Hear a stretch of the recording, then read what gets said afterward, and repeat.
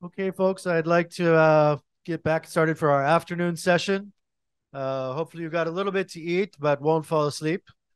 And I'd like to introduce Honjo-san, Shuji Honjo, who has been a friend of mine here in Japan for many years, also very helpful when we were running 500 startups. And I guess he has a personal interest in healthcare and wellness since he now has a 5-year-old Wow. who's hopefully well. And I'll let him make the introduction to the rest of our panelists. Please give a warm round of applause. Thank you. Yeah, thank you for joining this session. Well, it is titled Life Science, Healthcare, and Wellness, but let me, I use the word just healthcare, okay? Um, well, do you or your family have any health issues, including light ones like headache or back pain? Please raise, if yes, please raise your hand. Okay, more than half. So we have problems in healthcare field. In Japan, this country spent $300 billion per year for medical cost. And in the United States, number one bankruptcy reason of US people is medical cost, as you know. So it's a big problem. Then we have technology innovation. So digital health, some research says now digital health market globally, $200 billion. And within 10 years, it will be tripled or four times, well, quadrupled. So very big growth. But in addition to that, we have a lot of innovation. Then we have two speakers here from wellness, well-being field, and also the healthcare. So both of them are investors now. So let me introduce Naoko first. So please show her slides. Okay. All right. Please welcome Naoko. Hi, can you hear me? Okay. Good afternoon. I'm sure that you got full with lunch, and I just gonna make sure that you're not gonna fall asleep. But anyway, thank you so much for inviting me to here to speak about well-being tech. I am based in Palo Alto, Silicon Valley, and I'm visiting Japan right now. And well, I was born and raised in Japan, so this is my home country as well. A little bit about my background. It's been 25 over 25 years I've been living in the US, and I'm based in Palo Alto. Spent 17 years working for that large IT companies, including Yahoo and Microsoft. And after that, I started helping Taizo Son, whom you met this morning sessions. He is the founder of Misoto, and I was helping him to Misoto's expansion to the US market as well. And I have a privilege to work with Yahoo Japan CEO as well, who I'm going to talk next session as well. And right now, I have my own fund called Niremia Collective, which is a well-being tech fund. And let me see.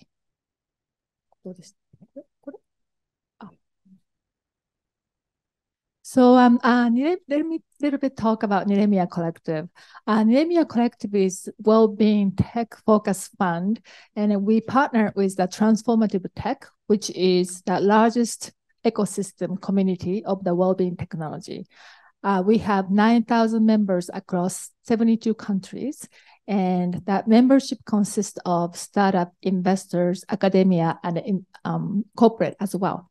So by tapping into the collective intelligence from the transformative tech, we have this abundance of that, deal sourcing, and also, doing the due diligence with them and making sure that our portfolio company gets sufficient help from that networking effect. We are very passionate about that invest and support the global expansion. My tie to Japan, and I feel that, bridge US and Japan has been my passion. That's why I came to the US to attend graduate school. So with my experience and then my partner Nicole's transformative tech, we do, making sure that we collaborate to create a well-being world. So talking a little bit about well-being tech. What is well-being tech? So basically, well-being is that a center is, human happiness and health. So to be able to be healthy and happy, you want to do exercise, you want to eat well, you want to have these good community connections, and then really focus on that healthy lifestyle, the longevities and stuff. So it's really touching every part of your life, that including the longevity, future work, food tech, wellness, mental, social, emotional health, and a smart city and so. Basically, that well-being tech is the data-driven, personalized product and service that promote the behavioral change. And this is the amazing numbers that it's a 5.8 trillion market opportunities, and it's going to be 6.8 trillion market by 2024, which is just next year. And we categorize into the three areas: mental, emotional well-being, workplace and life wellness, and human potential and performance. And this is that I'm really accelerating that adoption curve, mainly because of that COVID. People who adopt that well-being tech to really keep their mental emotional health, that the B2B picked up, and then they really want to create this environment for the employees to tap into their health. So B2B adoption has been really accelerating, and that created a huge market. Also, people couldn't really go to this gym and stuff as well. So, this real life can become digitized, and then business model become that hybrid between that real life experience and digital model. And then also that well-being and wellness become really accepted by that healthcare ecosystem. So that's why the B2B area is going to be it's accelerated, and it continue to be accelerated as well. And then also quantified self. That means, who wears Apple Watch, like garment and all that health tech stuff that really see your data, health and your mental health as a data to really manage yourself as well. So this is really happening right now. And well-being wellness tech landscape that people ask me, what if there is real technologies and real product and a startup? There are lots of things happening right now. So thank you. So Naoko, so why did you pick this sector? Because when you launch your new company to invest in startups, so why didn't you select like generative AI or other stuff? So generative AI is going to be the part of this well-being tech, because the well-being tech, as I mentioned, it's really data business. But the reason why I picked this one is I've been investing in that, companies for a long time. And then one day I just realized that I really want to focus on the human-centric technologies to invest in, the technologies that make people's lives much better, richer, and happier. And that's why I thought that people's health and happiness is a center. And I want to look for the technologies really help empower the people, as opposed to making that rich people already rich. Okay, so you had the personal passion to look at this sector, and plus you described that the market-wise big and changing and growing. Right. It's really growing sector as well. Like, how many people realize that during the COVID that you felt like really lonely, need to connect with the communities, where you really have to focus on your own health? That really COVID, ironically, make people wake up to pay attention to their mental, emotional health, and then physical health as well. That's why market really grew so much, and it continued to grow. And then also that, Millennium and Gen Z, they are really, really interested in that, balanced life as well. Not, chasing after becoming famous or making money. They really focus on the balanced life, and then they pay attention to their mental, emotional health. That's why the adoption has been growing very fast. Very interesting. Okay, so may I ask Tomoko? So please change the slide deck. Hello, everyone. I'm Tomoko Inoue, and I'm CEO of Omron Ventures. And let me briefly introduce myself.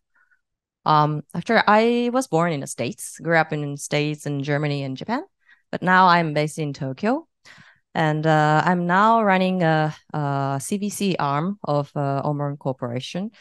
But before that, I was running a medical device venture capital under a Japanese government-backed investment firm called INCJ.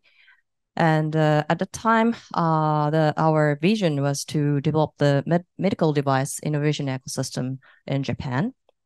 And we thought that to really create and develop those innovation ecosystem in medtech field, probably there's several milestones. Like first one, the Japanese entrepreneurs startup to get class 4 device Japanese FDA approval, PMDA's approval, we achieved. And second one, the large Japanese corporation acquire those startup and really scale up their business, we achieved. And third one, the Silicon Valley based startup acquired by a Japanese large corporation and really expand the business domain, and we achieved. But I thought this is not really enough to create and develop the ecosystem. And I realized that still there's a lot of great idea and smart people in large corporation, and really we need to change those large corporation. And when I thought those kind of idea, I had a chance to meet the CTO of Omron Corporation and heard their vision and story. And I thought this is really great opportunity to really achieve what I want to do. So decided to join. And since then, I'm running a CVC of Omron Corporation. And I don't know how many know about Omron. So let me briefly introduce, thank you, introduce about Omron. So actually, probably nobody really knows about this, but the founder of Omron, Kazuma Tateishi, is the first person that founded the first commercial venture capital in Japan, Kyoto Enterprise developed in 1972. And he really contributed to really educate and support the first generation of entrepreneurs in Japan. And also, there's a lot of innovation first invented by Omron, not only healthcare, but also other social infrastructure area. For example, in 60s and 70s, he invented the digital traffic signals and automated ticket gates, and also the former version of ATM, online cashing dispenser. And the vision of Omron is really solve the social problem by innovation. And the founder is really interesting person, and whenever he saw about the the moving things like blood or car or cash, he really want to control it and sense it, control it, and optimize it. So that's why he invented those things. And also he created the home use blood pressure monitor market from scratch. So some of you probably have the blood pressure monitor in home. Thank you, being a royal customer. But in the 70s, there were no one even think to monitor the blood pressure at home. But he strongly believed that blood pressure is a really good measurement to control the health condition. So collaborated with clinicians and established a guideline of blood pressure monitoring. And then there's a large global market. And yeah, many of you may use the Omron's blood pressure at home.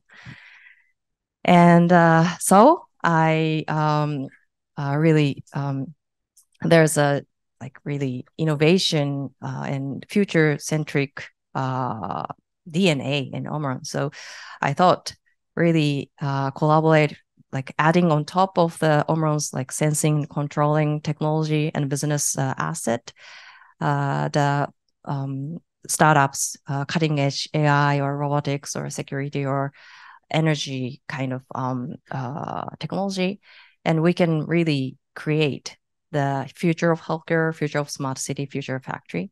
And future of healthcare, nobody gets sick and everyone can do whatever they want and they can eat whatever they want to eat and autonomously like being healthy and complete the full potential of their lives. The kind of future I really want to create. And I'm using this slide since like 5-6 years ago.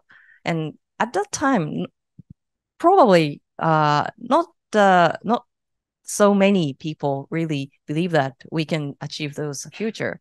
But since COVID, everybody really used the online like telemedicine or many like digital therapeutics things. And I really feel that these future is coming now. So yeah, I believe that we can be healthy and nobody really get sick. Future will come soon. Thank you. So, from your as an investor perspective, what is your view of this, especially healthcare sector? Because you invested in not only the medical device but also the nursing care and well broad stuff, and both in Japan and the US. So I'll invest whatever is the cutting edge and really tackling to the like forefront of the problem. So we invested in the one of the startup we invested in Japan is the dementia. They're developing the really like intervention kind of tool for dementia patients. And I invested in that startup in Japan because Japan is really facing those like dementia. Dementia is a really severe social problem in Japan. And really, we really face the most, like the highest level of the problem comparing other world. So from Japan, we can really create the really cutting edge solution. So I believe that. So I invested in those dementia field in Japan, but also the like digital therapeutics or digital health kind of things. Japan is still the digitalization of the electrical health record level is really low, and still we need to really facilitate those social infrastructure in medical like field as well. So most of the really first kind of solution from digital health field is coming out of US or like Europe or Northern Europe. So I've always seen those really cutting edge new solution globally, and whenever or whatever they can, I believe that they can achieve the like really first class, global level first class solution. I invest. So. Okay, so may I ask both of you, then my what perception these days is in this country there are lots of very good people, researchers, scientists, and also sciences. However, the ecosystem here is premature, especially in healthcare. So I encourage them to consider or even move to the United States or other countries. So what is the perspective or what kind of strategy do you take for finding the investment? So I primarily focus on the US market, and you encourage your Japanese startup to come to the US or other countries to kind of expand their business opportunities and stuff. Okay. So, and I guess the healthcare system, that each country has their own healthcare governance and stuff. And then their data, utilization is very much different. That US is very loose, and then Japan is semi stricted, and in Europe it's very, very stricted as well. So that without really understanding the opportunities and how things going to work out, oftentimes it might be difficult really thinking about this country and then cultures, and then expanding their business to outside of the culture. And then this healthcare system is something that are very, very difficult to do. Having said that, there are a lot of collaboration opportunities. Let's say in Japan market, there is a lot of great sensor technologies coming out from the US or Europe. And then Japanese companies can or startup companies just to take the sensor technologies and then build on top of it with that, Japan specific UI UX, and then addressing this data requirement from the government and stuff, so that they can create something that very local. But at the same time, if Japan come up with this basis of technologies that can be utilized by the other countries, then they can expand and then localize it in local so that they can do the global stuff. But then always really understand the market without expanding. And then also the partnership is a key. You can learn so much from the partners. So, this area is something that it's not so easy, but at the same time, if you find that a good partners or good, help, then that collaboration can be possible as well. So you can create a win-win situation in the end. So Tomoko, so previously you mentioned that maybe in Japan, Japanese people are very good at from 0 to 1, but yeah. So even Japanese don't believe that we're good at 0 to 1 innovation, but actually there's a lot of innovation invented by Japanese people, and also in medical device field as well. Actually, there were really clear sketch of the surgical robot in 1970 made by Japanese physician in 1970, and we've seen in many animation that robots is really treating the patients, but really we didn't really make it as a real surgical robot. And Da Vinci is coming out from Silicon Valley. So yeah, I believe that we have the idea and we don't know to make it as a business. But recently there's a lot of entrepreneurs coming out from Japan, and lots of these US Japan kind of collaboration activities are really developing and everywhere. So I think we can if we can collaborate more, and then I think we can make something comes true. So yeah, that's my view. Thanks. So the time is well. Okay. So let me close. So please give the final comment from both of you.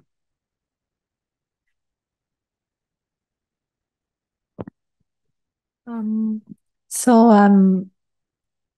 me see. I myself have some health scare last year, and I woke up in the morning and all of a sudden that I have this face paralysis, which I thought that I was just the end of the world. And then I didn't know that my stress level was so high because I didn't really pay attention to my mental emotional health. So I thought about it, and then I start paying attention to that. If I'm under the big stress, like making sure that I breathe and making sure I exercise, and then making sure that I can be healthy, not just physically, but also mentally as well. And I really think that, people, if they lose that, mental, health, then all the life around you kind of crumble. So, and my last comment is that there are a lot of solutions that well-being tech really help you to understand your own mental emotional health. And then from there, you can kind of start really thinking about the families and pay attention to yourself, your health. And then there is a technology at your hand really help you to elevate your performance levels and stuff. So, and we are here to making an investment in a startup companies and technology. So if you come across any good solutions or companies, and if you have any questions about which solution can be really good to address your, mental, emotional health, and then physical health as well, please feel free to reach out to me. Thank you so much. Yeah. So time flies. Yeah. So there's a lot of new technologies. Now I'm wearing the Oura Ring, Apple Watch, sometimes Omron's blood pressure monitor, and they really control myself and really limit myself to drink too much and sleep well. And really like to keep my health condition. So I think, as I mentioned in the opening, we really can be healthy and whatever we eat or whatever we do, and ultimately we can control our health conditions. So there's a really big needs. And also there's a really with these technology, we can make our life much better. So there's a big investment opportunity, and also big our happiness future is happy future is there. So please use this technology, and please be aware of those new things, and be healthy. Thank you very much. So, thank you a lot. So then, please enjoy the next great speaker.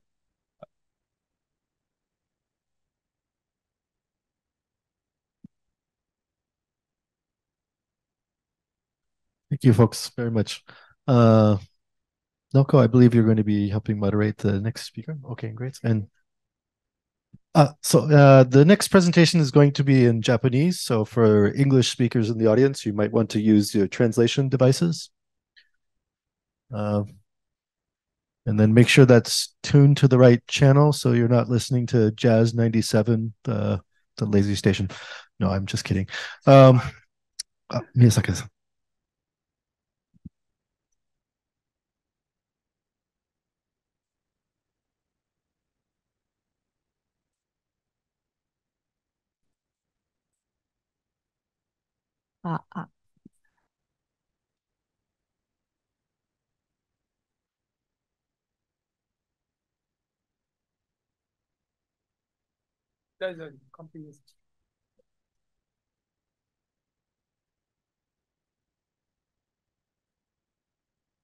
Can I start? Should I wait? Okay. はい。これからは日本語でセッションをしますので、トランスレーター必要な方は、there's a receivers that you might wanna use it. Okay. Alright. 日本語だ。はい。ですね、次のスピーカーなんですけれども、東京副都知事で、私の、20年来の友達であります、宮坂学さんです。よろしくお願いします。どうも、こんにちは。はい、で、少し、私がなんでここに座ってるかっていうバックグラウンドをちょっとお伝えしたいんですけれども、宮坂さんとはですね、2003年にですね、ヤフーに入社した以来、ずっと一緒にお仕事をさせていただいておりまして、で、彼がそのヤフージャパンの社長になられて、その後チェアマンになられた時に、Z コーポレーションというですね、新しくそのモビリティですとか、ブロックチェーンなんかにフォーカスするファンドを立ち上げられたんですよね。で、一緒に仕事しようよっていうふうにお声掛けいただいて、で、その日本に新しいメディアを作りましょうっていうので、コインデスクをその日本に持ってきて、コインデスクジャパンを運営したりとかしたんですけれども、ある時、宮坂さんが、日本でブロックチェーンウィークをしましょうということでですね、これからちょっとプレゼンテーションに行ってくるよというところで、東京都知事のですね、小池さんのところにプレゼンテーションをしに行かれたんですけれども、そうすると、そのまま、リクルートされて帰ってこない人になっちゃったということでですね、政策が、こんな規制産業だから政策側においでよというふうに言われて、俺行くことにしたからさと言われて、それで去っていかれたという形なんですけれども、ずっと仲良くしていただいていて、今回こういったですね、光栄な席を設けさせていただいたということになります。じゃあ、少し自己紹介をちょっとお願いしたいんですけれども、お願いします。奥本さんとは本当にもう20年ぐらいね、一緒に仕事をさせてもらっていて、で、ちょうど4年前に東京都に営業に行ったんですよ。ブロックチェーンとか、ライドシェアやりましょうよっていう。行政が変わんない、街が変わんないとできないんですよね。なんで、やりましょうよって営業に行ったら、その後電話かかってきて、ものすごい面白かったと。あなたがやらないって言われたんですよね。で東京ってやっぱり世界で一番大きな街じゃないですか。やっぱりやってみたいですよね。何が起きるんだろうと。実際に行ってみてやってることはブロックチェーンじゃなくて、どうやって行政から紙を減らすのかっていう仕事を今やってるとか、すごいギャップがすごいんですけど、それも含めて楽しんでやっています。はい、じゃあ、日本を、代表するですね、インターネット会社であるヤフーの社長をしてらしたわけじゃないですか。だからそれずっとヤフーでやってらしてて、で、最初、東京都庁に、転職されたわけなんですけれども、すごく環境が変わったということをよく話されてましたけれども、最も驚かれたことって何ですか？はい、最初に行って一番驚いたのが、Wi-Fi がなかったんですよ。すごい。もうびっくりして、東京に Wi-Fi のないとこってあるんだと思って。ランドラインだった。そうなんですよね。だから最初にやったのは自分でポケット Wi-Fi ってモバイルルーターを自腹で買いに行ってですね。で、モニターも本当そのちっちゃなノートブックしかなかったんで、もう自腹でもう大きなディスプレイを買って、で、ビデオ会議やろうと思ってもカメラもないから全部自腹で買って、普通に手続きすると半年ぐらいかかるって言われたんで、もう自腹で買うからって言って、全部買い物したのが最初でしたね。はい。それでじゃあ、インターネット業界のど真ん中から Wi-Fi のない環境に行かれたじゃないですか。はい、でも完全な、全くなんていうのか、畑違いの世界に足を突っ込まれたという形なんですけれども、その Wi-Fi がなかったっていう話もびっくりなんですけれども、多分その Wi-Fi がない環境をサポートしている、職員の皆さんがいらっしゃるということで、多分そこにいろんな理由があったと思うんですけれども、その都庁のデジタル化を進めるにあたって、どのようにその都庁の職員の方々の意識を変えていかれたりとか、じゃあ、インターネットからどんどん変わられて、こちらはこちらの事情がある中で、どういうふうに進められたんですか、改革を。まずやっぱ仲良くなることは大事だなと思ってるんですよね。あんまり自分はデジタルのことを知ってるって、君たちは知らないから、言うことは聞けってやってもあんまうまくいかないなと思いまして、まずやっぱちゃんと関係を作るっていうんですか。それと非常に営業に近い、営業マンみたいな感じですよね。そうですね。それでちょっとずつ理解をしてくれる人を増やすっていうアプローチを取ってましたね。そうなんだ。宮坂さんってヤフー時代からでもそうなんですけど、すごくそのトランスペアレンシーっていうのを大事にしてらしてて、もうなんか今回私がすごくびっくりしたのは、東京の副都知事になられて、自分の成績簿っていうのを出されたんですよね。で、それをパーンとか、ソーシャルメディアで送られて、一期務めました。4年間なんですけれども、それで、こんなことをやってきました。これはできてきます。これはまだまだちょっと頑張るので、これ所信表明みたいな形で、また2期目も頑張りますよっていうことを出されていったと。で、それって、すごく、なんていうのかな、すごく新鮮だと思うし、そういったことで、副都知事が成績簿を出すということは、職員の方々もいろいろと自分のことがどんなふうに社会にインパクトを与えているかっていうのを初めて我々みたいな庶民が見ることができたと思うんですけれども、今回じゃあその社内の改革をどんどん、まあ社内というかその都の改革をどんどん進められて、最初はまあ、その都庁の改革を進められて、で、今、そのイノベーションとして第2期目に入られて、そのグローバルにどんどんいろんなことを進めていこうというふうにしてらっしゃるんですけれども、そのグローバルの規模の大きなイニシアチブとして、その今後どういった取り組みをしようと思っていらっしゃるか、少し詳しくお話しいただけますか？わかりました。1期目は、僕はデジタルガバメントを作るっていうお仕事をやってきたんですよね。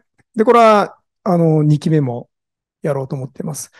で、もう一つ新たにですね、今日、来た主題、テーマでもあるんですけど、やっぱり東京都をスタートアップとかですね、チャレンジャーがもっと活躍できる街にしたいなっていうのをやりたいと思ってるんですよ。で、その中で、寿司テック東京というふうなですね、イニシアティブをということで、出るかな？すみません。プレゼンテーションもお渡ししてると思うんですけど、映してもらえますか？はい。I have a clicker, but it's not there. はい。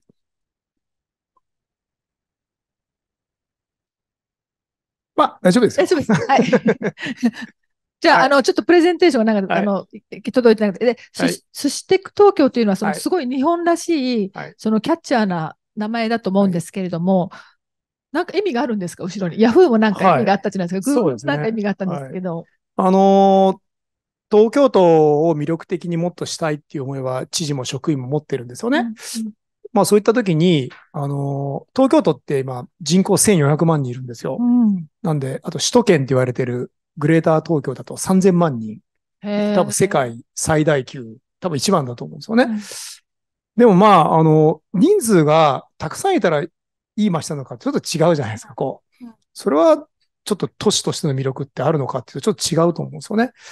やっぱりどういう都市がやっぱ魅力的なんだろうかと。これから魅力をもっと持つんだろうかって考えたときに、やっぱりいろんな分野で挑戦する人の人数が多い街が魅力的なんだと思うんですよ。挑戦しない人がいっぱいいても、それは単に人が多いだけの街で、いろんな分野、例えばビジネスだったら、ビジネスはスタートアップって言ってですよね。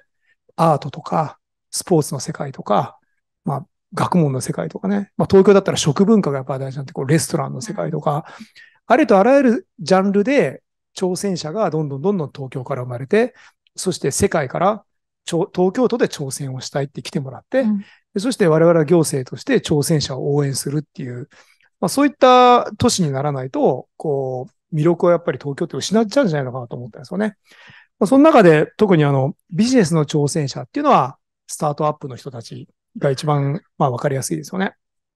だから、スタートアップをもっと応援する、東京都になろうっていう、プロジェクトが、ちょうど去年の、今頃かな、8月にやろうっていうのが決まりまして、で、今年の4月にですね、東京都庁として初めてスタートアップを専門に見る部署ができたんですよ。で、今80人ぐらいのメンバーで、やってるんですよね。そういう部署を作りました。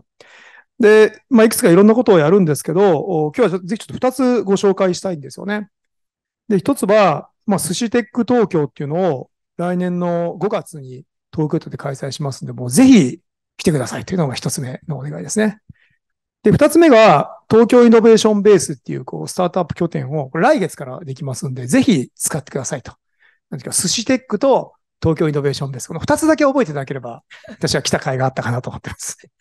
で、寿司テックというのはですね、なんかすごい、日本を代表するキャッチーな名前なんですけれども、これは頑張る人たちを、応援したりとか、情報交換をしたりとか、なんかコラボレーションが生まれるプラットフォームとして、今後も生きていくようなものだと思っているんですけれども、これって、グローバル規模での、東京をイノベーションハブとして、外に売っていくための大きなイベントというふうに捉えていらっしゃいますか？はい、そうです。寿司テック東京っていうのは、決して寿司のイベントじゃないんですよね。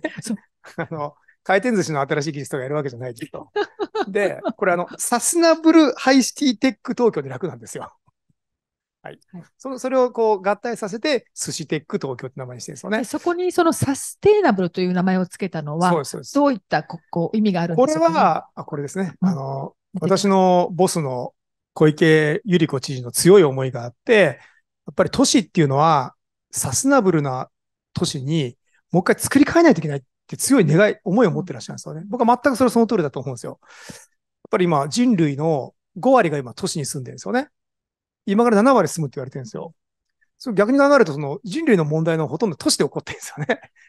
気候危機もそうだし、エネルギーとか、ちゃんとした水を飲めるようにするとか、食料の生産とかね、ゴミを捨てないとか、こういったものをやるのに、やっぱ都市をもう一回作り変えないといけないんですけど、そこはもういろんなテクノロジーが必要で、国内だけのテクノロジーで足りずに、スタートアップの力も借りたいし、そして世界中の新しいテクノロジーなんかもどんどん東京都に取り入れてやっていかないと作り変えないということで、そういったテクノロジーを使って街を、世界最大の街を作り変えてみたいっていう人が集まるような、そんなイベントにしたいと思っています。なるほど。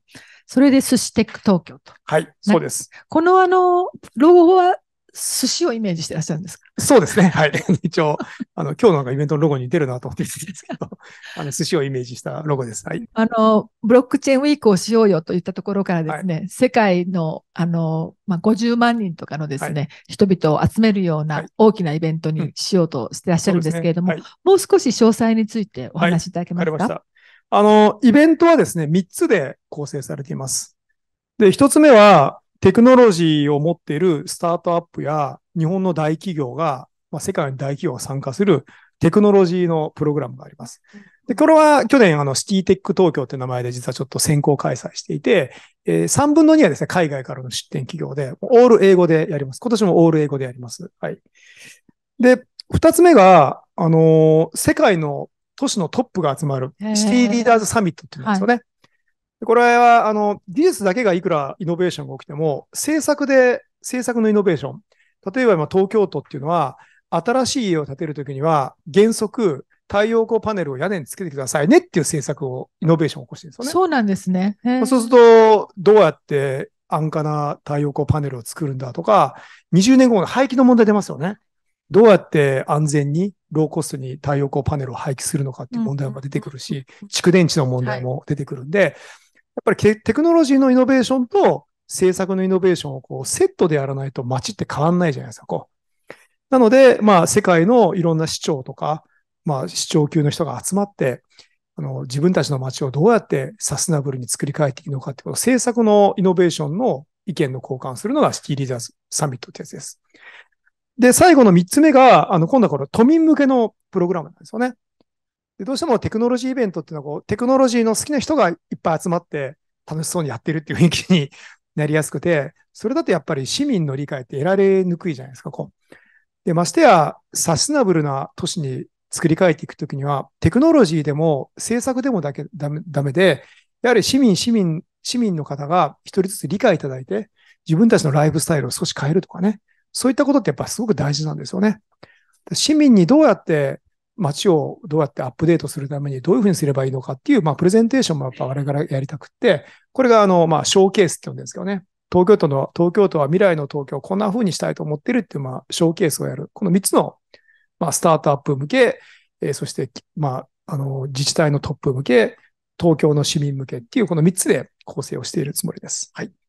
なるほど。この5月の15日から16日開催っていうのも、日本がちょうどその季節的にもとっても気持ちのいい季節なんですけれども、ここは何かやっぱりその集客するにあたって、海外のお客様もどんどん来ていただいて、グローバルなイベントにしていきたいというですね、心持ちが持ってらっしゃるんですか？はい、そうですね。今まで、東京都で、また日本で、毎年この時期に必ずやりますからねっていうイベントがなかったなと思ってるんですよね。なんでぜひ5月は世界の方が東京に行こうと。毎年スケジュールにしてもらえるようなものをぜひみんなで作っていきたいなと思ってるんですよね。で、実は一番いい季節です。5月っていうのは。本当に東京も日本全体もとっても綺麗で天気も良くっていい季節です。で、寿司テック東京自体は1泊2日間で終わってしまうんですけど、こんなにいい時期に2日で帰ってもらうのはもったいないと。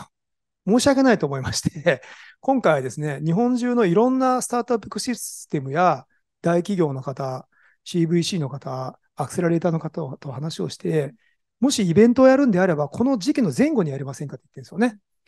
それとこの2日間だけ目指して来てもらえれば、前後にきっとどんなジャンルのスタートアップの人も、多分自分にぴったりした特別なスタートアップイベントに日本中で開催されることになりますんで、それに参加できますんで、ぜひこの2日間プラスアルファ前後で日程を取ってもらって、日本のいろんなスタートアップエコシステムの人と交流をしてもらえればなと思ってます。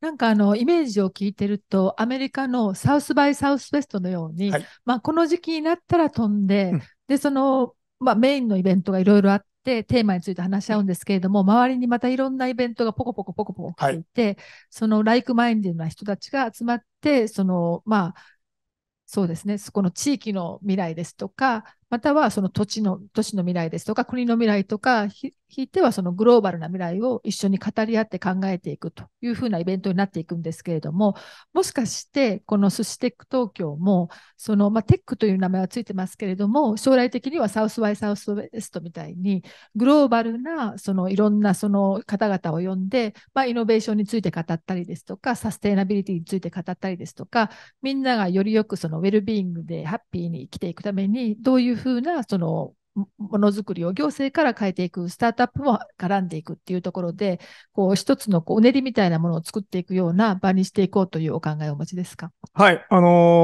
サウスバイサウスウェストは実は一回も行ったことがないんですけどそうか。行った人から本当に楽しいイベントだよっていうのは聞いていて、で、やっぱエンターテインメントとかね、音楽とテクノロジーがミックスして本当に楽しいイベントだっていうのを聞いていて、やっぱそういうの僕いいと思うんですよね。都会らしいなと思うんですよ。テクノロジーだけって別にどこでやったっていいんですけど、東京のように歴史と文化とエンターテインメントがね、たくさんある街でテクノロジーだけでやるのは本当にもったいないと思ったんですよね。そういった時に東京がテクノロジーと組み合わせるのは何がいいかなと思って、やっぱ一つ風土はあるなと思ってですよね。世界で一番ミシュランのレストランが多い街って言われてますんで、そういうのも実はちょっと寿司テックっていう名前にありまして、この5月の時期に毎年テクノロジーの関係者、行政の関係者、そして東京都民みんなが集まって、自分たちの都市をどうやって作り変えるんだっていう議論をして、その時にものすごい美味しいものを食べてもらいたいなと。そんなものにしていきたいなと思います。そうですね。これ、じゃあ、今年だけ、来年だけのイベントではなくって、もう2025年も2026年もあるということで、皆さんカレンダーをぜひマークしてですね。毎年あります。毎年のイベントになるので、で、必ず美味しい食べ物が食べられて、で、しかも素晴らしい方々とネットワークできて、で、それプラスいろんなイノベーションの最先端のところに行けて、それプラスまたそれを手掛けていらっしゃる人たちとのコラボレーションができるという素晴らしい機会になると思いますので、ぜひぜひカレンダーをマークしておいてください。この時期フライトが高くなる前に日本にぜひ来るようにスケジュールを組んでおいていただければと思います。じゃあ、もう一つのですね、先ほどおっしゃってたイニシアティブなんですけれども、はい、東京イノベーションベースというですね、またハブとなるような場所を作られて、そこでなんかエコシステムのようなですね、活動をしていくと。持続的なスタートアップのエコシステムを東京で作っていくというふうなことをおっしゃいましたけれども、この背景にあるお考えというのを少しお聞かせ願えますか？はい。東京都としてスタートアップをもっともっと応援しようっていう取り組みをね、やるって話をしましたけど、一つフラッグシップになる拠点は一つ作りたいなっていう話になったんですよね。で、そうしたときに東京のエコシステムの、特徴じゃないかなと僕は思うんですけど、コアになるですね、場所が非常に分散してるんですよね。自立分散型のエコシステムって東京らしいなと思うんですよね。これ東京の街そのものもそうでして、ここに皆さんいるのは丸の内とか有楽町っていう東京の真ん中にいるんですけど、実は渋谷とかですね、新宿とか池袋とか、本当にいろんなコアになる街が東京には分散して、それがネットワークで繋がっているのが東京の街の特徴なんですよね。で、同じようにエコシステムも非常に自立分散型になっていて、例えば AI だったら本郷っていうところにすごくありますし、それからライフサイエンスだったら日本橋っていうところとか、あと横浜、つくばとかにね、ディープテックはつくばにすごく集積しているし、デジタル系だと渋谷とか六本木とかですね、それぞれの拠点がいろんなところに分散してるんですよね。で、逆にそれが、まとめてアクセスするのが非常に難しくなっているっていうところがやっぱり弱点としてありましたんで、今回この東京イノベーションベースっていうのを作って、今3カ所たくさん募ってるんですけど、スタートアップそのものを集めるっていうよりも、エコシステムのエコシステムビルダーっていうんですかね、エコシステムを作ってらっしゃる CVC の方とか、アクセラレーターの方とか、大学の関係者とか、国の人とか、そういった人を集めてるんですよ、ここ。まあ、それによって、ここにさえ来れば、まあ、自分にぴったりの、まあ、分散化されたエコシステムにアクセスできるっていう環境を作ったり、エコシステム同士でこうコラボレーションしながら、大きなイベントをやってみたりですね、アクセラレーションやっていこう。そんな、まあ、行政は多分そういうニュートラルなので、非常にやりやすいんで、まあ、そういった特徴を持たせています。まあ、じゃあ場所を提供するので、はい、そこに入るのはスタートアップに限らず、投資家の方々とか、まあ、そこにそこにエンゲージする方々を入れて、で、その場所はあるんだから、もう好きに、なんか配合して、新しいものを作ってってよ、という形ですよね。そうですね。今、中身をどう作るかも含めて、今までは行政が自分だけで考えて、作りました、使ってくださいっていうのが多かったんですけど、今回ちょっと違うやり方をとっていまして、我々のスターティングメンバーっていうふうに呼んでるんですけど、スターティングメンバーになる企業の方にたくさん集まってもらって、一緒になってどういうふうに作っていこうかっていうのをやってるんですよね。で、その中で、ちょっと一個前ですか、一個前の、まあ、来月からオープンして、4月から正式稼働を始めるんですけど、もう一個フリーってありますけど、まあ、自由に使っていいですよっていうのとですね、これもう一個無料って意味なんですよね。無料です。無料です。で、当面は、私なんかも使っていいんですか？もちろんですよ。はい、素晴らしい。我々としてはですね、ここにちょっと写真ありますよね。今、単なるスペースなんですよ。これね。はい。で、ここに人が全然来ないとですね、行政って大問題になっちゃうんですね。だからむしろ、どんどん使っていただきたいんですよ。いろんなプログラムとか、ね。海外から来る人も大丈夫。もうウェルカムです、ね。ウェルカム。例えば、海外のウェルビーインテックってこうなってるよっていうイベントをやってくる、もうめちゃくちゃウェルカムです。ここでも勝手に私が人呼んでやっちゃっていい？フリーです。そうなんですね。とにかく、まあ、稼働率上げた方が絶対いいですからね。まあ、その後のことは考えますけど。とにかくまずは皆さんどんどん使っていただいて、国内の方、海外の方がここに来てもらって、で、我々は、東京中のエコシステムにアクセスできるネットワークを今作ってますんで、まとめて声かけて、皆さんがミートアップできるような、そんな環境にしていきたいと思っています。今日海外の方がたくさん参加していらっしゃるんですけれども、これも日本人に限らず、どこの国からいらしても利用ができるということなので、ぜひぜひこの機会を皆さんご利用していただければというふうに思います。で、これはですね、なんかトレーニングプログラムですとか、あとまあ、いろんなスタートアップなんかのですね、一緒にコラボレーションする機会なんかも、ここで作っていきたいというふうに思っていらっしゃるんですよね。そうですね。今、まあ、日本にたくさんあるそのアクセラレーターの方とも話をしていて、まあ、アクセラレーションプログラムをここでもちょっと特別に作ってもらえる話にもなってるんですよね。まあ、そういったアクセラレーションプログラムを、例えば、まあ、自分たちの夢としては、日本の人が日本の企業に提供するだけじゃなくて、海外のアクセラレーションプログラムの方に来ていただいて、で、日本の企業にスタートアップに提供したり、場合によっては、まあ、将来的にはこの宿泊設備みたいなのも考えたいなと思ってるんですよね。海外のアクセラレーションプログラムが来ます。日本のスタートアップと海外のスタートアップが一緒になって、設備に泊まりながらですね、一緒になって、合宿ですね。話し合いながらやるみたいなね。なんかそういう世界なんかをいつか作れると、スタートアップが将来的にもっと都市を超えて、グローバルにね、活躍するときにとてもいい拠点になるかなと思ってますので、そういったアクセラレーションプログラムを持っていらっしゃる方もぜひ誘致したいなと思ってます。なるほど。で、東京をアジアの、世界のイノベーションハブとしての地位を確立していきながらですね、こちらから情報を、今までは日本から情報を世界に取りに行かないといけなかったんですけれども、情報のフローを東京にも呼び寄せて、その中でいろんなコラボレーションとかイノベーションとかを起こしていきながら、まあ、競争共同の場を提供していくというふうなビジョンもお持ちでいらっしゃるということですよね。そうですね。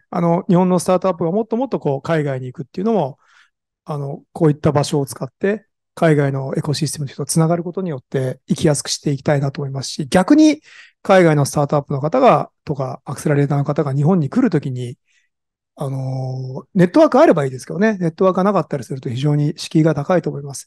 こういった東京イノベーションベースにさえ来てもらえれば、ぴったりのパートナーを多分作ることもできますし、あと当然ビザのサポートとかね、ビジネスを始めるためのいろんな行政的手続きのサポートなんかも東京都はやってますんで、まあ、そういったこともしっかりここを窓口にして皆さんにご提供したいなと思っています。はい。今日は海外からベンチャーキャピタリストの方々とか、スタートアップのエコシステムの方々も参加されてるんですけれども、皆さんになんか最後に一言、これ、なんかおっしゃりたいこととかありますか？メッセージとして。はい。じゃあ、この画面だけ写真撮っておいてもらえればですね。いつでもコンタクトで我々はオープンに、窓口を開いておきたいと思います。なんで、今すぐでもいいですし、ちょっと考えてからでも構わないんですけど、ちょっと東京でビジネスやってみたいなと、ちょっと興味あるなっていう時にですね、本当気軽にお茶でも飲みに来る感覚でコンタクトしてもらえれば、うちのチームがしっかりと間に入って、皆さんと一緒になってやっていきたいなと思ってます。はい。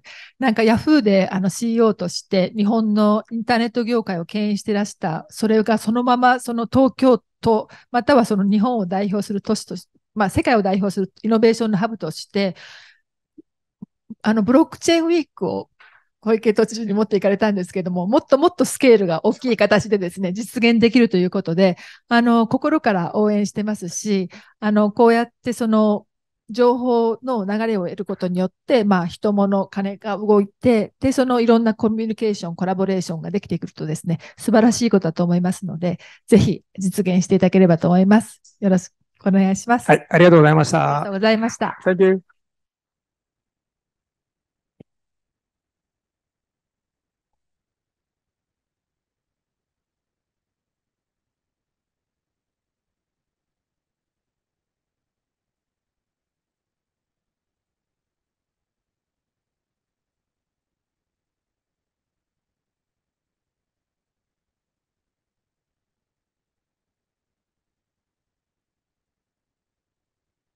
Okay, folks, we're going to have one more speaker before our next break here.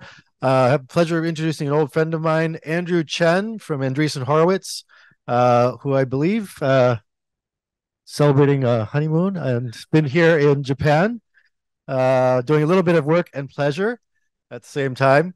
Andrew and I have known each other for probably at least 15 years, I think. And he's really quite a genius and I would say a really fun person to be around. So he's going to be talking about the new gaming market and please give him a welcome round of applause. Thank you. You can do that from the stage.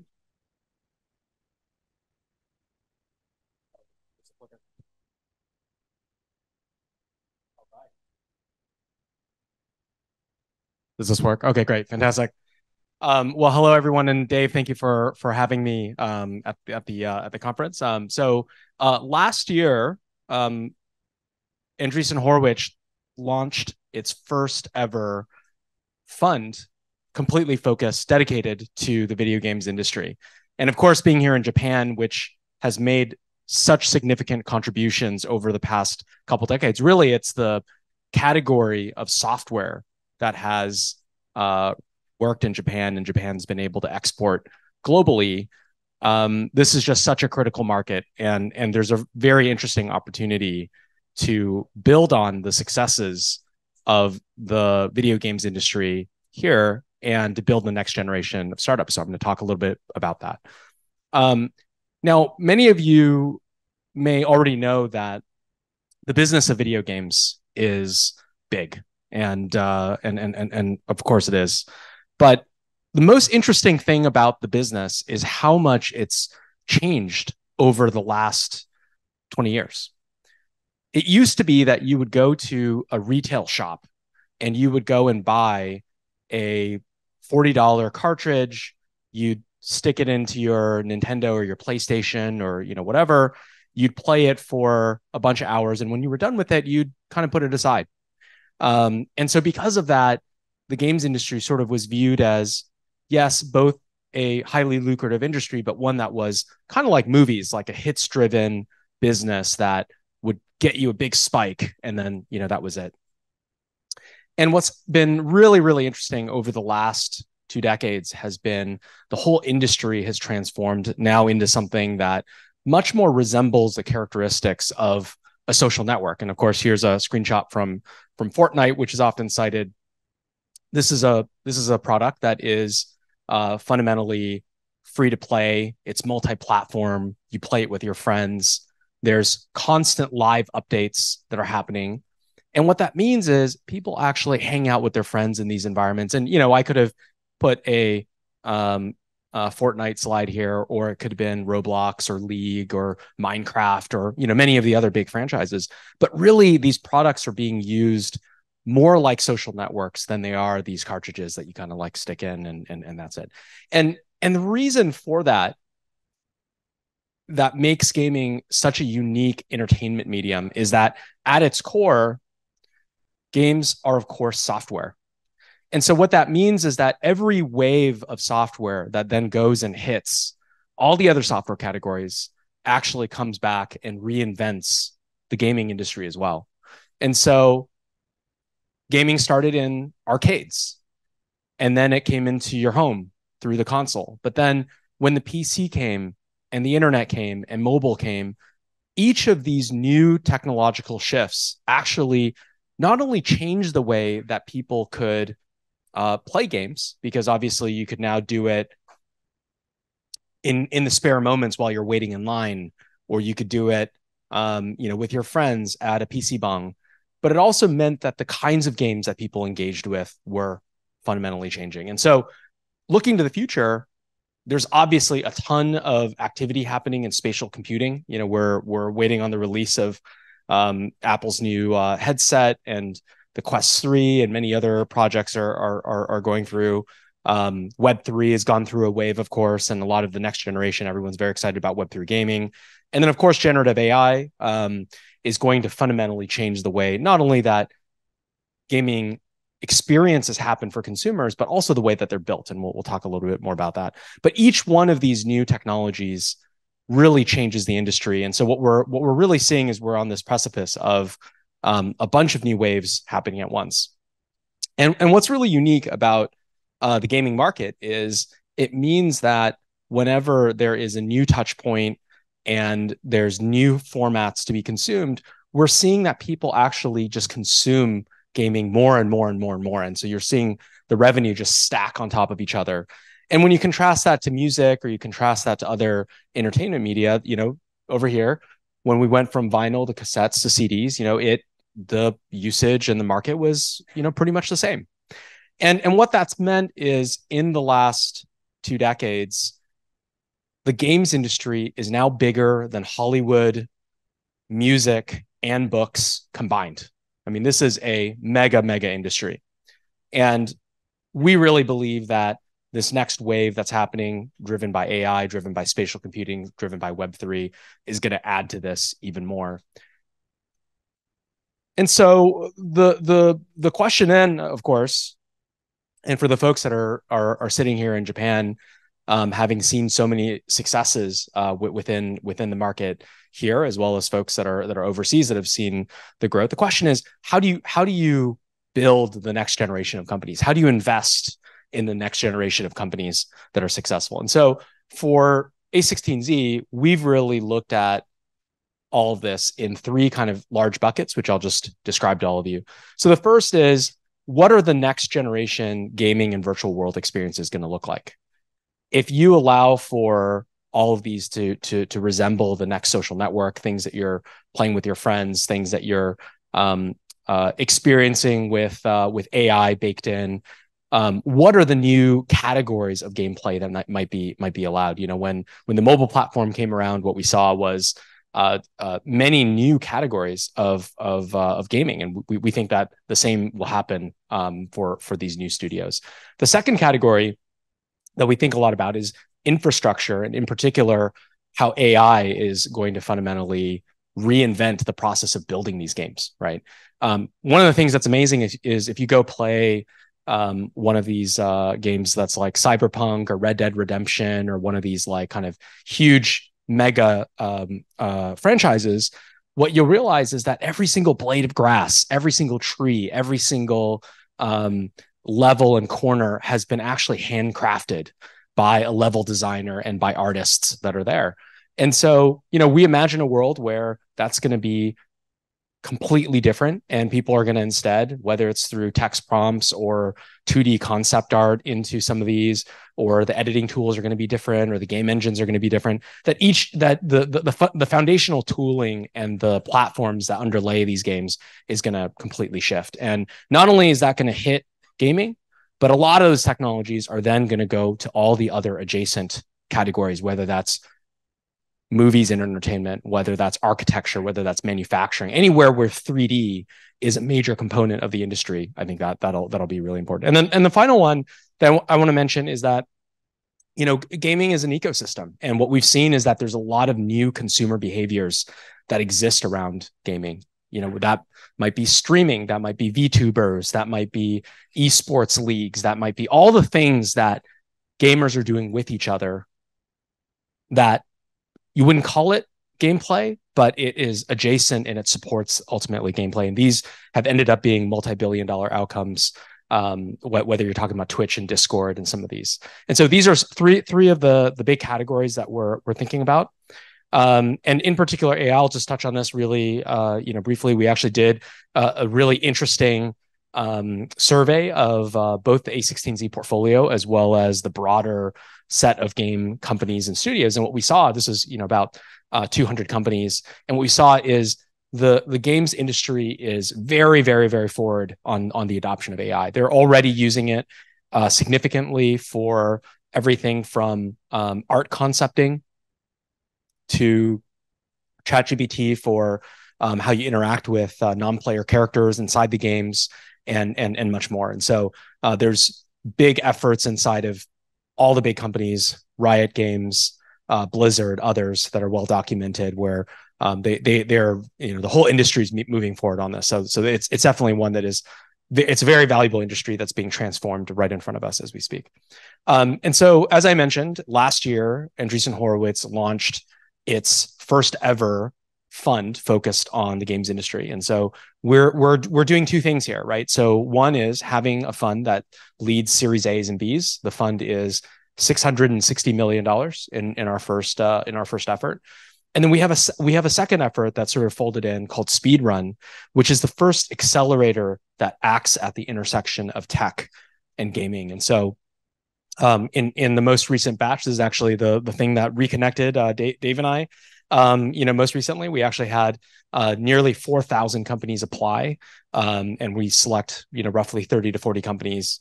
We invest about 500K, and so this has been a really important effort for Andreessen Horowitz. Cool. I'll leave it at that.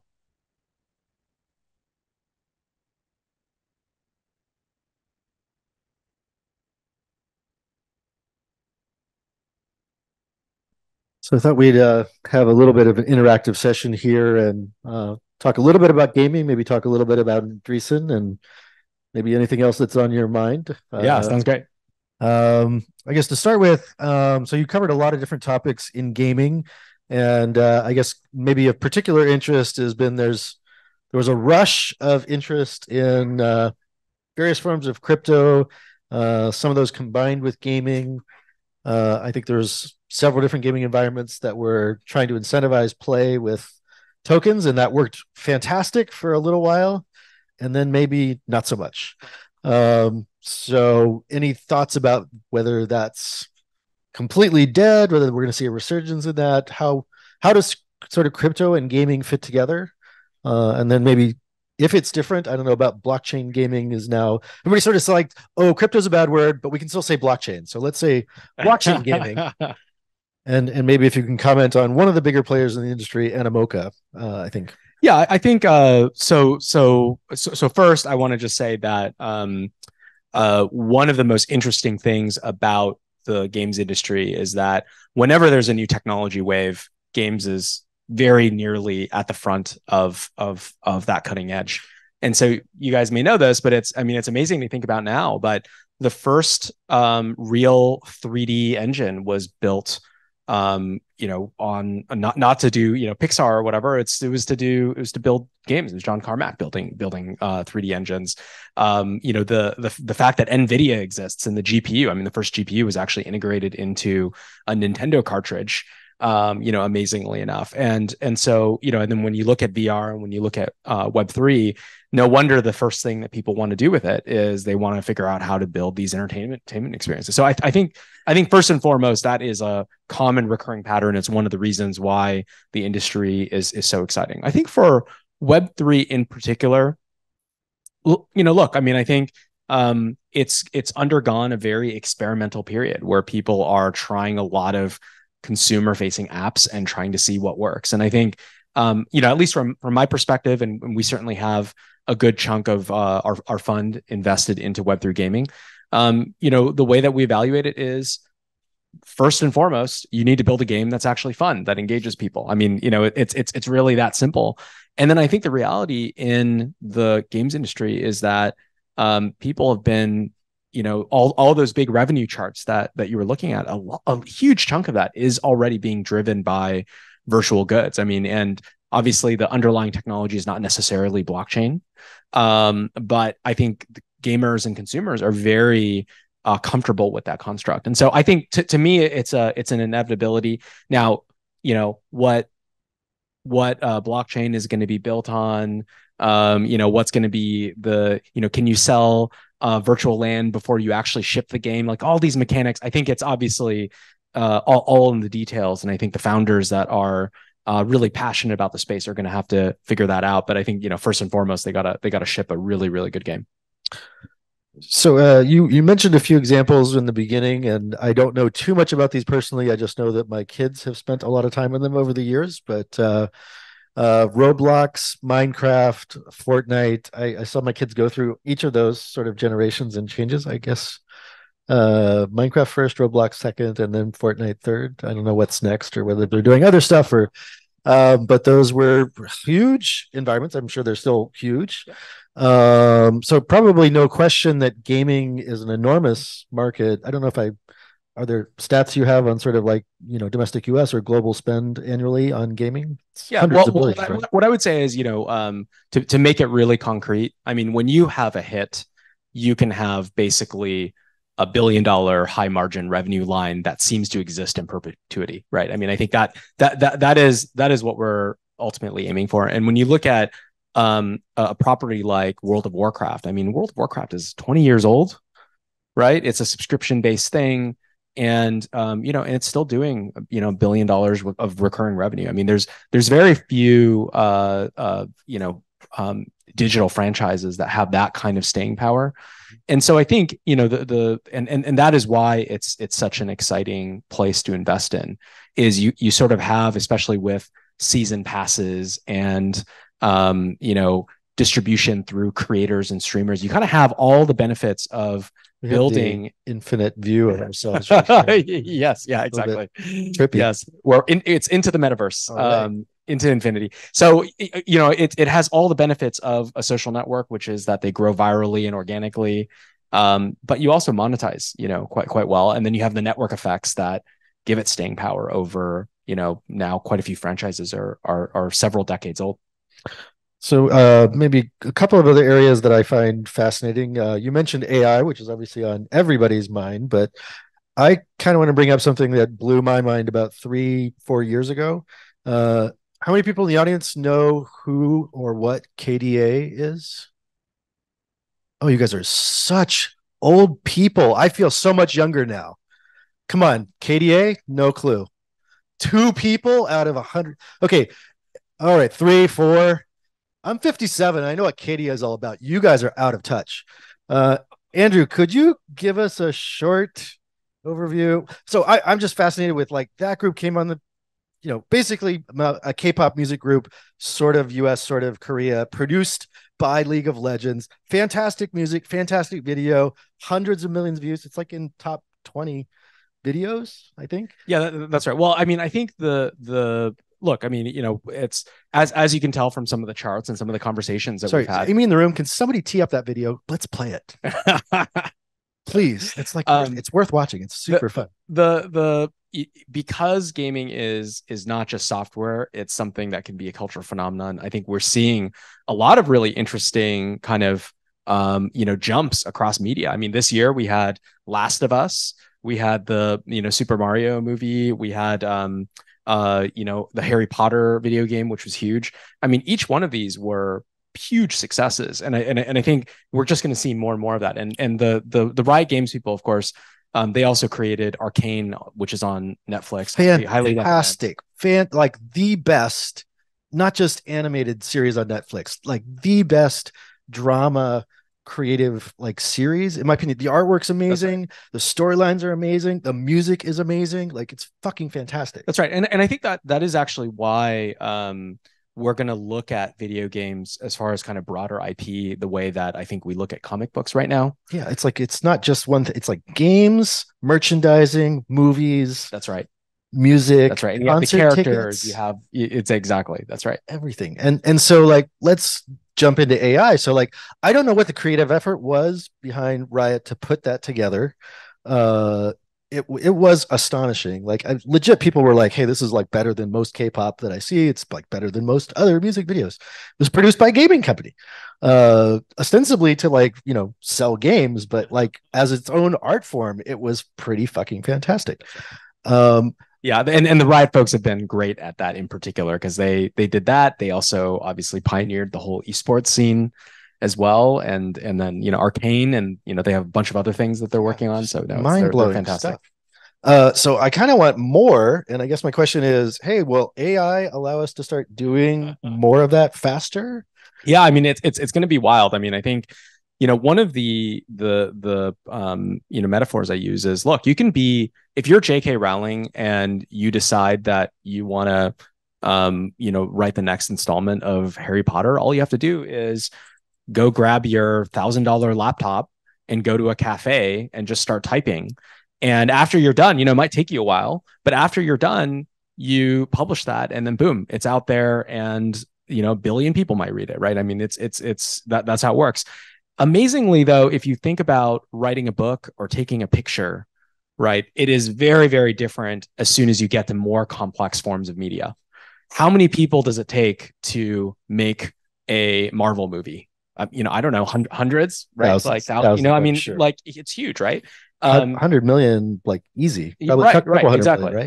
That's right. And then, you know, and then you ask the same question about building a video game. It's like, yeah, I mean, these video game teams are measured in the hundreds for a reason. And so I asked the question. Like the other thing is like the gaming market is 3 times the size of the movie market. Yes, like exactly. I didn't realize that stat when I was looking at that. Yeah. Like, well, that's why I always ask people that are actually doing both. I was just at Sony earlier today. And I love asking the question, do you think of your, you know, the movies more as advertising for the video games or is that vice versa? And, you know, look, I mean, the answer is both, but it is a very, you know, interesting point. And so, but just to close on my J.K. Rowling point, you know, I think we're going to get to some configuration where an extremely talented individual, the same way that they can go to a cafe, open up Google Docs, and then just start typing and write a book that reaches a ton of people, that we're going to have that same thing, but the output of it is going to be a single person sitting down doing the work, and then boom, a insane, you know, something at the level of you know, Red Dead Redemption, you know, pops out, or GTA pops out, that previously would have taken $300 million and hundreds or thousands of people to do it, and we're going to be able to do it with one person. A lot less expensive, a lot faster.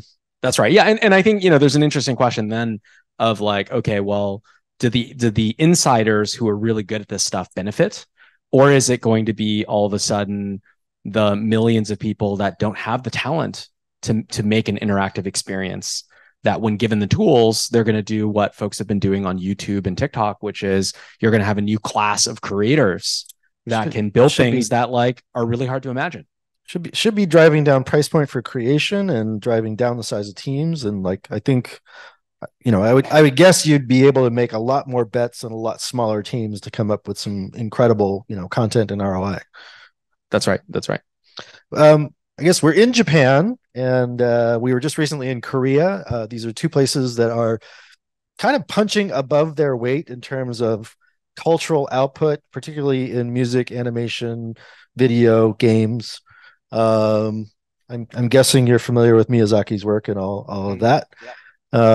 You know, in fact, during my honeymoon, I went to Yakushima, which is the island. It's a kind of Japanese rainforest island that inspired Princess Mononoke, which is great. Oh, wow. Yeah, cool. And I think the new museum is open. I haven't been to the new museum yet. So does your investing get into those territories? I guess I've always been, you know, wondering why a lot of the animation shops and studios that do work, they're kind of tiny, like they're relatively small operations here in Japan. There's a huge amount of animation that happens in Korea and the Philippines and other places, but like, why not put more venture capital into those?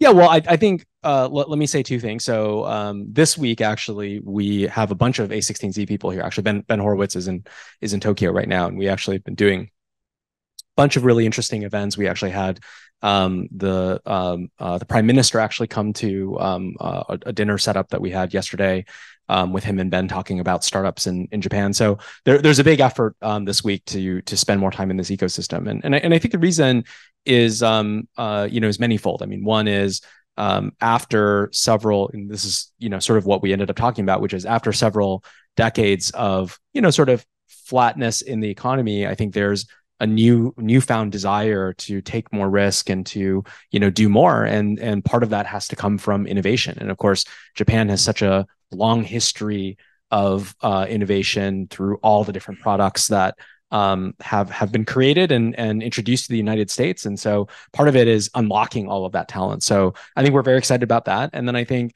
for Andreessen Horowitz, we not only have the Games Fund, we have a team that's focused on health and bio. We have a team that's focused on American dynamism, which is sort of government and defense and education and a bunch of other. It's time to build, Andrew. Yeah, it's a time to build. Exactly, that's right. And so because of that, there's a lot of really interesting integration points. And then I think to your question specifically about kind of what do we invest in, what do we do? I think what we're finding in the games industry is that every one of the startups that we invest in has a strategy for how they want to interact with Japan. And sometimes it's working with the Sonys and Nintendos from a publishing standpoint. Sometimes it's potentially licensing IP that's been inside of all of these various studios and figuring out what to do with them. Ton of amazing content. Tons of amazing content. Yeah. So I think there's definitely a lot of interest, and in a world where you could take Miyazaki's work and use it as an input into some AI 3D models that would then build an open world, and I can have like a open world Princess Mononoke. Like that sounds awesome. Like that's what I want, right? And so I think my nudiness here, but like, how many of you like watch AI generated trailers on YouTube? There's like 30-second AI generated trailers, like reimagining Star Wars done by Tarantino. Reimagining Henry Potter done. That's right. As a Balenciaga commercial. Right. I was just gonna say the Balenciaga like style is like fucking amazing. I really want us to show the KDA video. Can someone work on finding that for after the break? It's literally like the most number of views for any gaming video. So we talked a little bit about Andreessen, and I guess we could probably spend another hour on this topic. But I guess I've been watching since 2010. It's been an incredible run and growth, and I think you guys are pretty much the largest VC on the planet by either body. Maybe not by dollars, but pretty close. Maybe after Masa-san, although we'll see. But by bodies, I think, and probably by funds. Do you know how many funds there are that you guys are operating at this point? Well, what I was going to say, so I joined the firm 6 years ago, and I think we had maybe 80 people, and I think we're at maybe 550 or something like that. Yeah. For the entire team, kind of overall, and I think the reason why that's 80 people in the investment team, 550 people. Sorry, total. What I meant was when I joined in 2018, the whole firm was maybe 80 people. Okay. And we've since hired. Now you're up to now we're 550 overall. That's everybody, right? And the reason why I mentioned that is because most of those people, the vast majority, are not investors. I mean, I think one of the big new things that we did that we're continuing to do is to actually have most of the folks on the team as people who help the startups actually be successful platform as opposed to being investors. And so what that means is, for the Games Fund, we've gone out and hired people that are from Supercell and Riot and Twitch and Blizzard and YouTube and all the top games companies, with the idea that that's those are the kinds of backgrounds and where we can actually help with people. Anybody from Netflix to do show running? We definitely have some Netflix people on the team, overall, but yeah, not yet for show writing specifically. So on this idea of like starting funds, funding funds, I guess we have a large conversation about fund of funds earlier this morning. We have one coming up later after this. You guys are kind of your own fund of funds in a way. How does Andreessen Horowitz management think about starting a new fund, who to run those funds, how much money to put behind it? Is there, Ben and Mark just like coming up with their own ideas? Is that a democratic process? Yeah, I doubt it. Yeah, so I think what we have found is that there is a tremendous amount of value if you're talking about going into an ecosystem that doesn't really understand venture capital, doesn't really understand, potentially what A16Z is, to be able to say, hey, you know what, we're planting the flag, and this is the games fund, and this is the crypto fund, and this is the, $660 million used to be like an entire market, not just one fund. Like that was like 10 different funds. Yes. And so what we find is that by creating these dedicated vehicles, it really lets the founders know that we're serious about the space. It's not just something where, it's kind of this little side project that we're doing. It's like a real thing, and we have real people that are dedicated to the actual fund. And so I think, we plan to keep doing new things. And so, what that means is I fully expect that, we'll continue this process of building these new vertical funds. And then I think some of our LP partners have been fantastic collaborators over the years. One of which I believe is now the Tokyo government.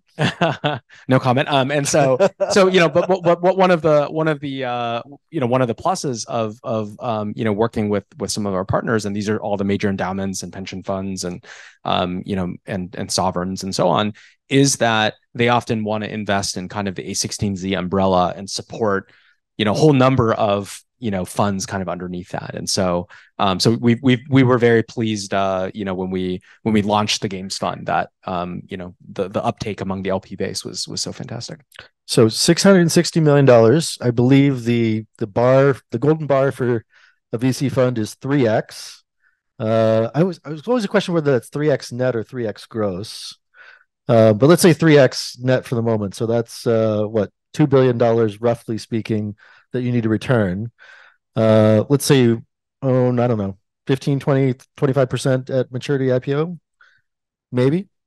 So 6 times 2 billion, 5 times 2 billion. So how do you feel about trying to generate $10 billion worth of returns in order to be a successful $660 million VC fund? Well, look, I think one of the things that we've seen over the last 10 years has been the actual tremendous number of really, really interesting companies like Roblox, like Supercell and Riot, like Mojang, which created Minecraft.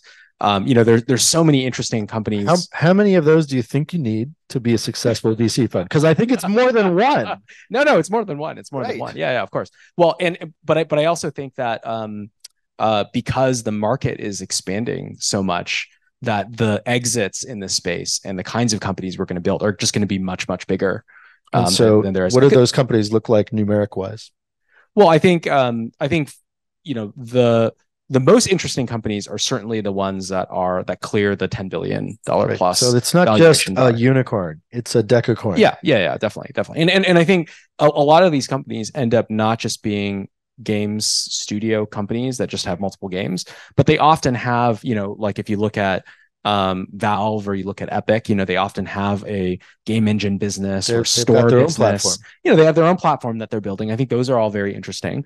And then I think the other part I would add to this is,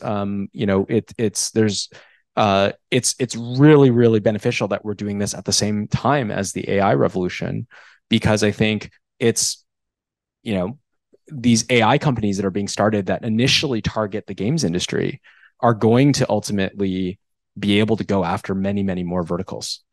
And so I think that's exciting, and it's kind of undefined as to how big those could be at the moment. Okay. 2 last crazy questions before we wrap up here. So when do you invest in an entrepreneur that's an AI? Does that happen? How long?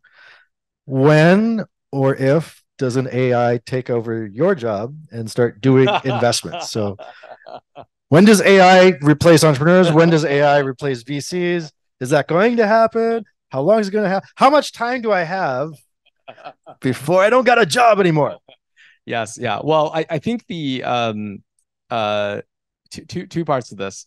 I think we all benefit, everyone in this room, we all benefit with the fact that the most interesting companies and the biggest trends are ones where there's no priors, there's no data, around it. I mean, if you were to look at all the data around some of the great companies we've been involved with, and you were to say, okay, we're going to build a marketplace for shared homes. You're like, well, how much data is there that's going to be a real thing? I fucking passed on Airbnb and I'm an idiot. Were you trying to use prior data to train your, I saw Brian when he was pitching the cereal boxes. I thought that was fucking stupid. My mistake. Yeah. So I think because of that, some of the most interesting companies, there's just no data that it's going to work, and it's very speculative. And because of that, it's one of the things I would guess is some of the hardest to just build a historical model and then try to predict something. Actually, interestingly, there were a series of VC firms, I think this would have been 10 years ago, that tried to use, build these big data models to try to figure out, okay, what kind of founders, what kind of schools, what did they major in? Is 2 founders better, or is 3 founders? You can build these models. Pattern match. And one of the interesting things that you learn from the pattern matching is your model is just going to constantly output the startup's going to fail over and over and over again. And the reason is because most of them do, because they all fail, so if you're literally looking for, by the way, most VCs fail too. Really? Yes. And so I do think that you end up in a situation where if you just don't have any priors, it's just unclear how that's going to. Come on, let's get down to numbers here. Will an AI replace an entrepreneur will you make a $5-10 million bet on an AI at some point? Well, I was going to say, one of the interesting things that people were investing in were these DAOs that kind of were like automated, like, everybody was saying that we're going to replace VC DAOs, we're going to replace venture capital funds. Yes, yeah, exactly. Yeah, I think because the most interesting opportunities will always be very, very novel, I hope that it's that we're safe from being replaced by AIs for a long time. I don't know, man. I don't know. Andrew, thanks again for joining us, and good luck with that $660 million fund. No pressure, buddy.